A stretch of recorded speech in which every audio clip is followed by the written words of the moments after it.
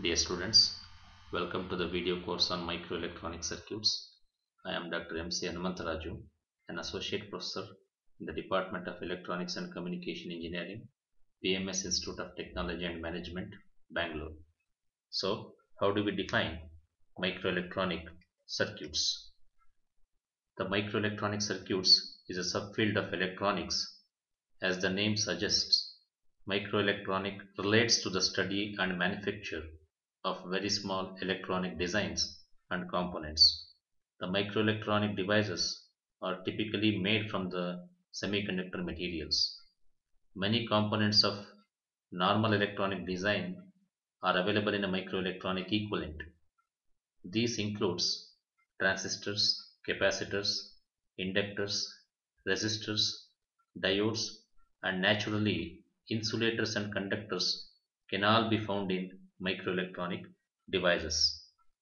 The preliminary requirements of the microelectronic circuit course are as follows.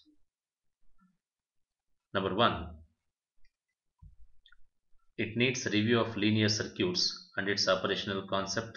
Number 2, the knowledge of network theorems and its analysis is highly essential.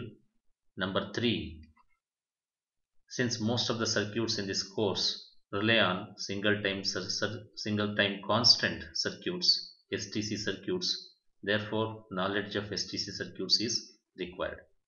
Number 4, although various domains are used in the analysis of microelectronic circuits, the S domain analysis is exploited here to obtain the frequency response of the circuits.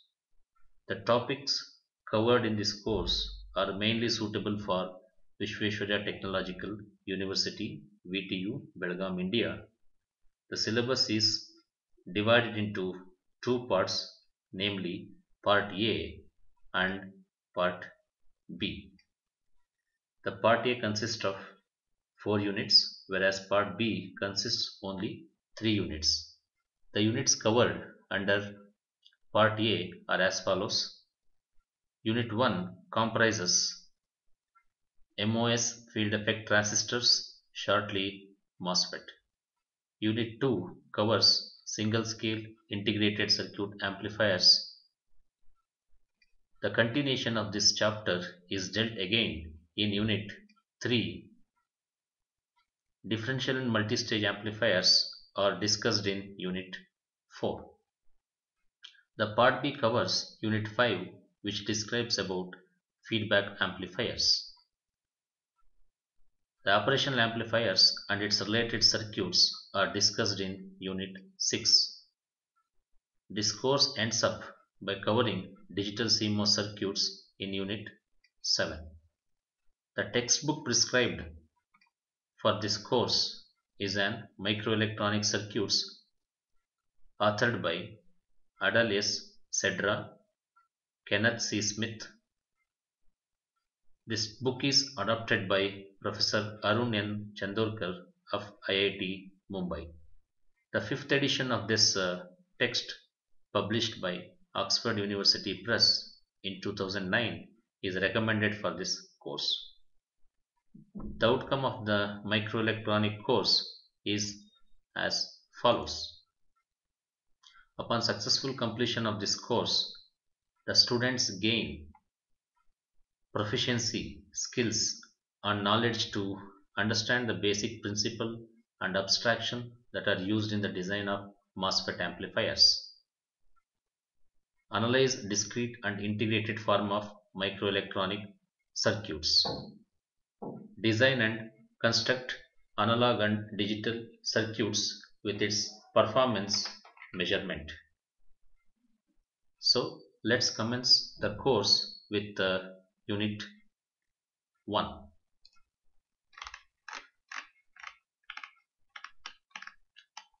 In Unit 1, we study about MOS field effect transistor, shortly called as MOSFETs. The two major electronic devices that are widely used are the bipolar junction transistor and MOS field effect transistor. This chapter gives a basic introduction to the MOSFETs. Here, firstly, we study the device structure and the physical operation of the MOSFET that leads to the description of its terminal characteristics. To establish a high degree of familiarity with the operation of a transistor as a circuit element, a large number of examples are presented of DC circuits utilizing the device.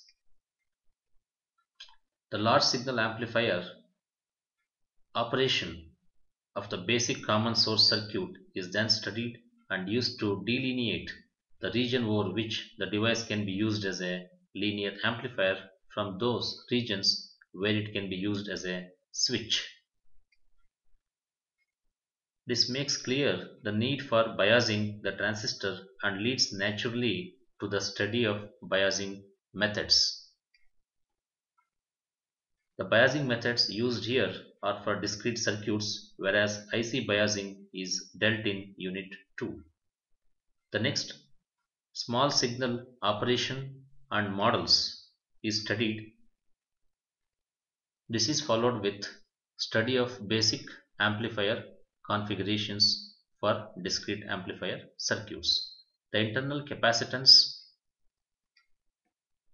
effects that limit the high frequency operation of the transistor are then studied, and the high frequency equivalent circuit model is presented.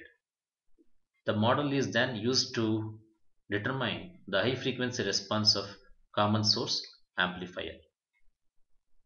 Also, the low frequency response resulting from the use of coupling and bypass capacitor is presented in this chapter.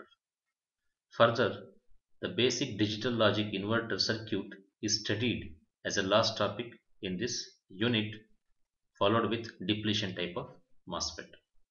Upon successful completion of this unit, the students will be able to learn the physical structure of the MOSFET, transistor and its operation, use of MOSFET as a voltage controlled device. That's a second point. The third one is analyze and design circuits using MOSFET resistors and DC sources. It's the third point. Fourth point is the transistor application as an amplifier and as a switch. The fifth point what students are gaining is obtaining a linear amplification from a fundamentally nonlinear device. Lastly, the basic ways of connecting MOSFET to construct the amplifiers is discussed in this chapter.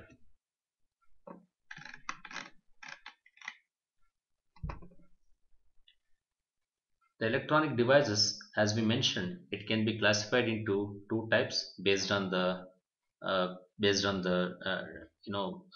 devices category. But electronic devices also can be classified based on terminals, namely two-terminal devices and three-terminal devices. Two-terminal devices such as diodes, resistors, and capacitors. So these are the examples for two-terminal devices.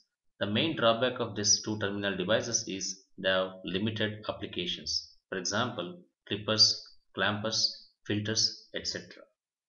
The other category of devices is three-terminal devices such as bipolar junction transistor, MOSFETs, UJTs, etc.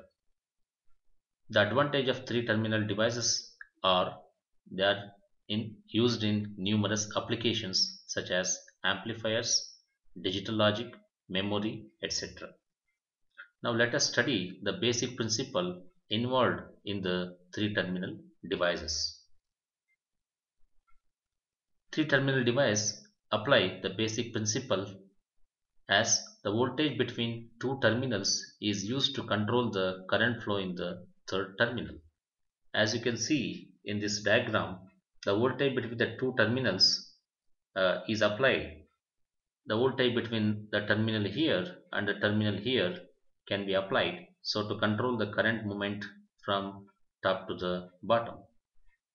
Okay, the current flow in this third terminal is based on the control terminal. This shows that the implemented control source act as a switch. Next, we'll discuss difference between the MOSFETs and BJTs. So these are the popular devices presently used in various applications. MOSFETs and BJTs. The MOSFETs are smaller in size compared to the BJT. Also, the MOSFET requires smaller area in the silicon IC compared to the bipolar junction transistors. The manufacturing process of MOSFETs is relatively simple, whereas for the BJTs, the manufacturing process is complex. The MOSFET operation requires comparatively very little power, whereas BJT's operation requires high power. The MOSFETs are used to implement analog and as well as digital functions called as mixed signal design. Although BJTs are used for analog and digital functions, but BJTs consumes very high power. The MOSFETs occupy small space in the integrated circuits, so it is possible to obtain high packing density which is greater than 200 million. Whereas in BJT, since BJTs occupies large space in the integrated circuits, so BJT's packing density is very less. The MOSFET's performance for analog applications is very less compared to the BJTs. The BJT performance for analog applications is very high. So that's all for the first lecture. Next topic of discussion is MOSFET device structure. Thanks for watching this video. Wait for next video. Thank you all.